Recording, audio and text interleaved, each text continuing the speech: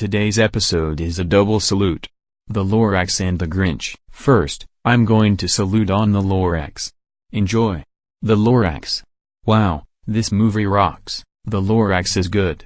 He speaks for the trees. That is amazing. Once Lur gave the Lorax a marshmallow so he can get away with chopping down a tree. O'Hare sang a song about letting a plant die. The animation is awesome, the music is good, and the songs are cool. Do you know who likes this movie?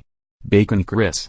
He requested me to salute on this movie along with the Grinch, and I don't know who hates this movie.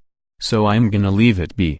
The Lorax rocks, and so does Steven Universe the movie. November 22, 2019 sucks. Note, if you like this day, I respect your opinion.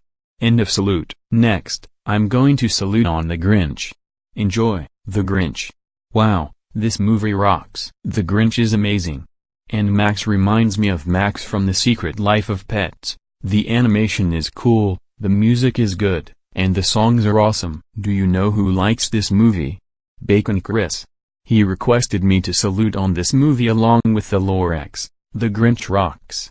And so does Steven Universe Future. Winter break 2017 and 2018 sucks. Note, if you like this winter break, I respect your opinion.